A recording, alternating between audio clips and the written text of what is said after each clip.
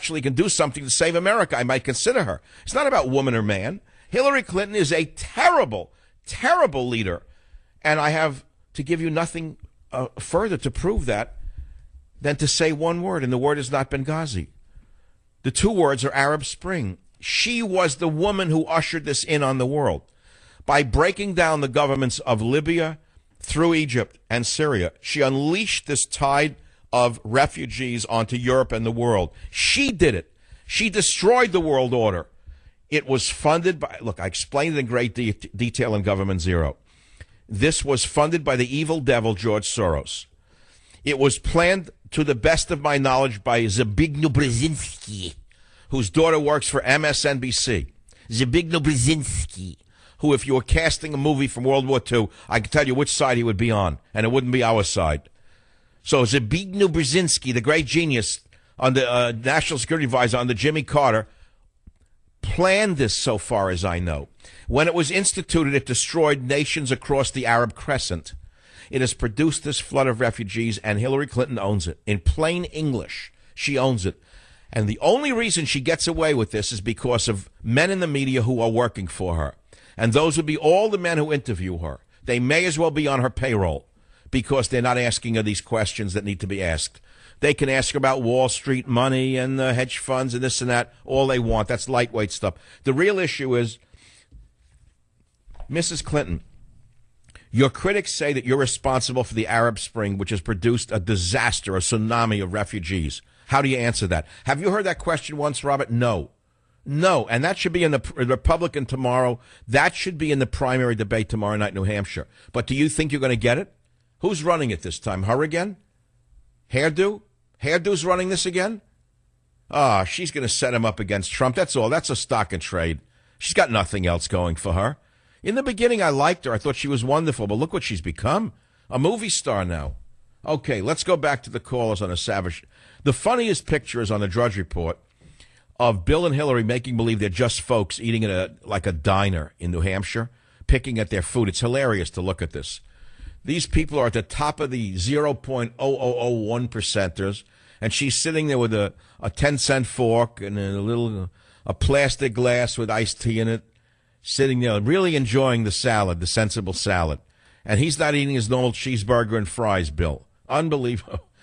You know. Okay, KLIF. Neil, you're on the Savage Nation. Topic, please. What's up? Go ahead. Fire. Make your point. What's up, Neil? Okay, Leo. Yes, sir. I want to... All right, thanks for the great call screening, Jim. Good job. Give me another one who doesn't talk. KSFO, Laura, welcome to the Savage Nation. Hi, Michael. I thoroughly enjoyed the interview with Trump, and I think he absolutely responded to your statement. It resonated with him about projecting strength, and he certainly does have, you can see that there is a trust there that he has. Laura, you know what's interesting? Women are responding to what I said to him more so than men are. I know it's the women who most fear what's going on in this country and the world. They know that Obama's a snake in the grass. They know he's gone after their family, gone after everything they stand for, and they're praying someone could come along and save this country. And they don't think any of the other candidates can do it like he could do it. I think that's the issue here. And I asked someone why so many women love Donald Trump, even though he's so imperfect on so many levels. And he is. He's so incomplete and so imperfect on so many levels. And in that sense, he's more of an honest man than most of the others who pretend to be perfect on every level. And this woman said to me, it's because women have the natural requirement to raise children. They give birth to children, and they are naturally more protective of family than men are. And they want a man who can be protective of the family called America. And do you agree with that analysis? Absolutely. And I also think one of the things that has resonated with me over Trump is that a comment that my father, of blessed memory, had said to me 5 years ago. He said the United States has traded treasures for trinkets. Treasure being the American manufacturing base, the best in the world, trinkets being cheap goods from China.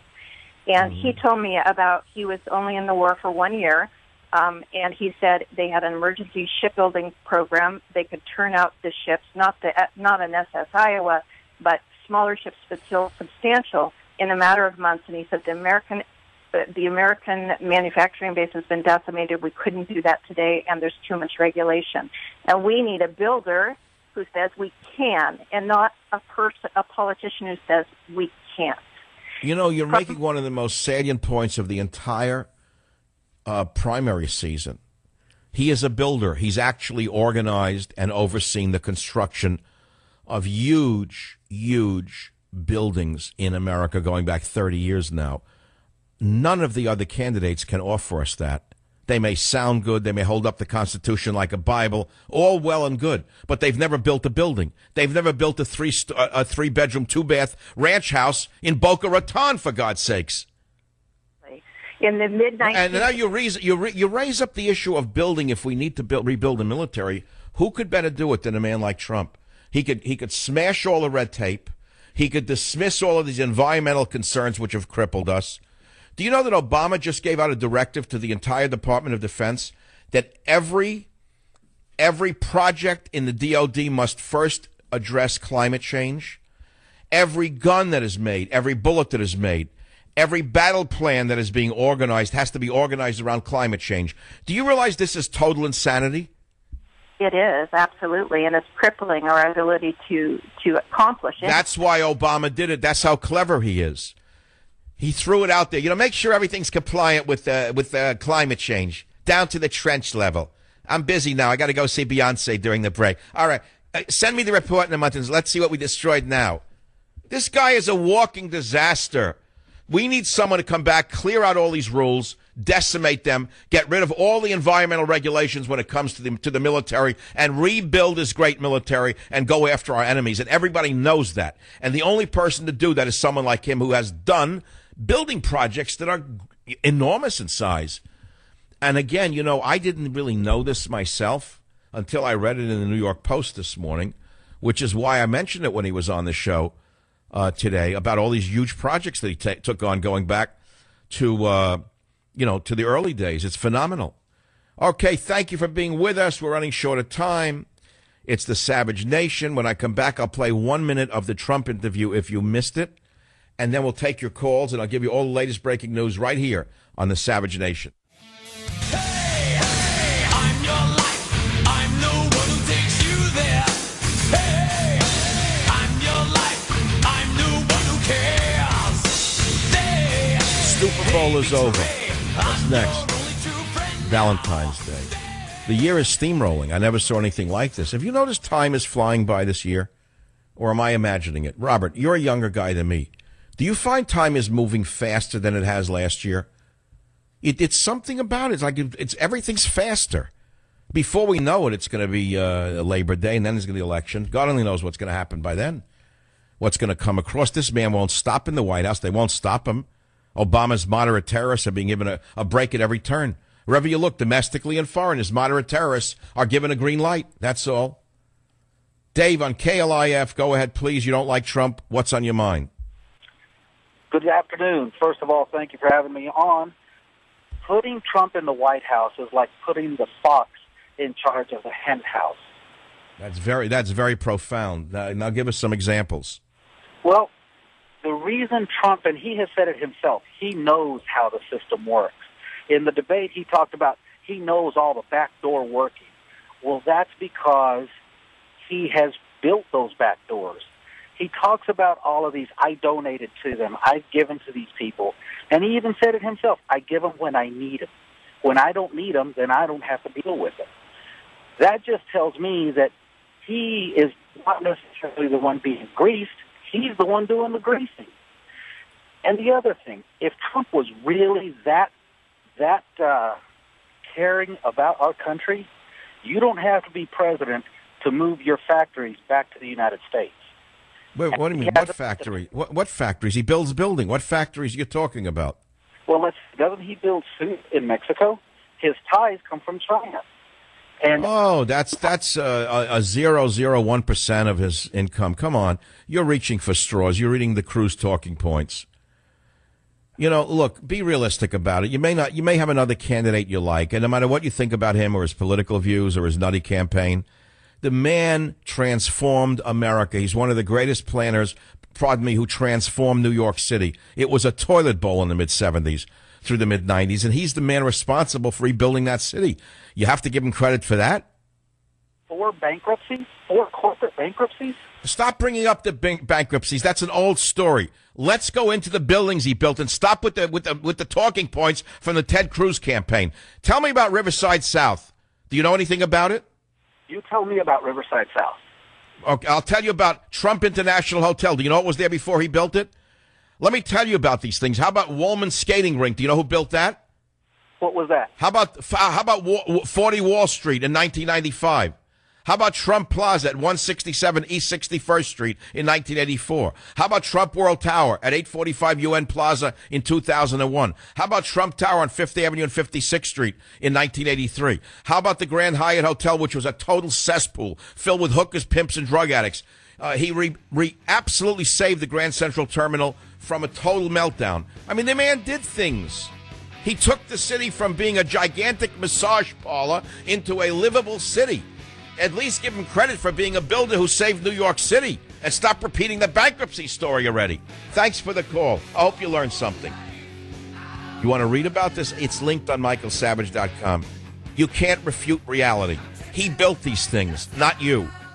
Join the Savage Nation. Call now, 855-400-SAVAGE, 855-400-7282. Savage.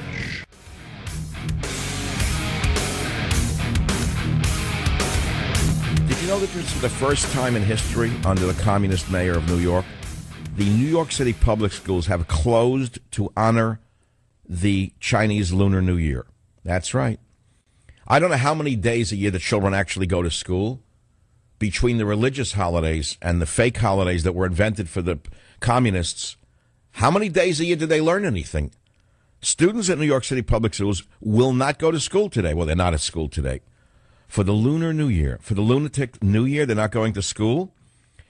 This is the first time public schools will be closed to honor the holiday that is celebrated by several Asian communities. Well, my answer is we're not living in Asia, number one. And by the way, the same thing goes for the Jewish holidays, the Arab holidays. Stop it already with the ethnic holidays. When is this going to end? You want like Polish Sausage Day? Hungarian Goulash Day? All right, the kid, you're off tomorrow. It's Hungarian Goulash Day. And you're off the following Wednesday because it's Polish Polka Day. Crazy insanity. School is for learning. That's why the kids don't learn anything anymore. But, of course, it's snowing in New York. And a winter weather advisory has been issued by the National Weather Service. I guess it's a result of global warming. They've forgotten that in February it actually still snows in New York. You know, March comes in like a lion and goes out like a lamb. I remember that from when I was 4. It snowed in early March in New York. That's before they invented global warming to tell us why it was snowing in early March. That's all. You want me to talk about the debate like a schmendrick? What's there to talk about? It's over. It's water under the bridge. You talk about the Zika virus. I'm suffering campaign virus. I'm suffering primary virus. I'm suffering the virus of politics in America. I feel like I'm bitten by a mosquito. My mind has gone dead from all of it. But okay, we'll talk about it. That's the meatball of the show. Everybody wants the meatball. It was an hour too long.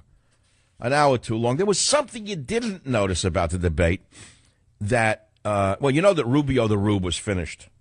Oh, I didn't even mention him. Look at that. Oh, no, I said Rubio rubbed out, Carson cursed, Cruz careened, Bush bushed, Kasich sickened, Christie. I like Chris Christie, by the way. Any one of the men up there, by the way, any one of them would make a better president than either of the two communists that are being offered to us. The old foul one and the older foul one. I never saw anything like this. What did they do? Did they go to the mausoleum where Lenin is buried in Moscow and do something with cloning and bring him back and call him Bernie Sanders?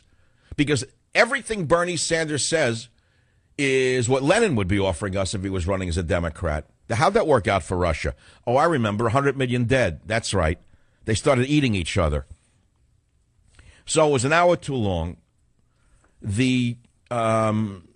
Trump came out on top. But the thing is, Christie looked great. He looked very presidential. He looked like a take-charge guy. He didn't fall for the bait. He didn't go for the bait and start attacking Trump. Finally, they woke up to that and stopped it. Now, there's something that was pointed out by one of my Facebook viewers, Caroline Hernessy, And she said what happened before the debate began was very telling of the personalities of the candidates. She said, as the candidates were being called out